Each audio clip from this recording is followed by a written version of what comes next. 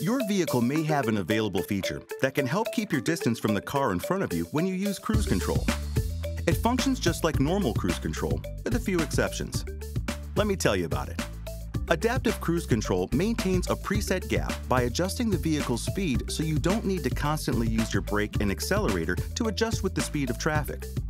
To turn Adaptive Cruise Control on, press and release the on-off switch on your steering wheel. The information display will show a gray indicator light as well as the current gap setting. Now, accelerate to the speed you want, press the set button on your wheel and release. Then take your foot off the accelerator.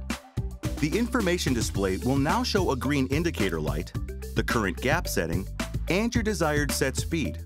And a vehicle graphic will illuminate if the system detects a vehicle in front of you. Once Adaptive Cruise is on, it uses radar to constantly scan for slower vehicles in front of you and automatically adjusts your speed to maintain the gap. You may notice that on occasion, you go slower than you initially set your cruise for.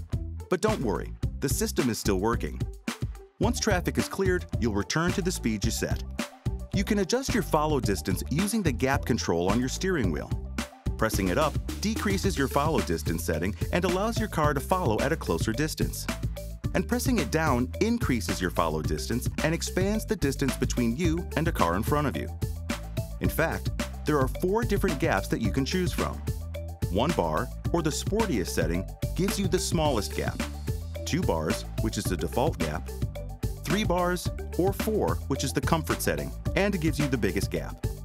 Keep in mind, braking at any time turns off the Adaptive Cruise Control function and gives you manual control of your speed again. When towing a trailer, pressing the Tow Haul Mode button located at the end of the gear shift lever, here, activates the Tow Haul feature, which will allow the Adaptive Cruise Control system to automatically follow at a slightly greater distance. This is handy since the extra weight of a trailer requires more braking distance if needed. Oh, and one more thing. If you wish to change to the conventional cruise mode, go to the menu settings on your instrument cluster and select Cruise Control, and then choose Normal.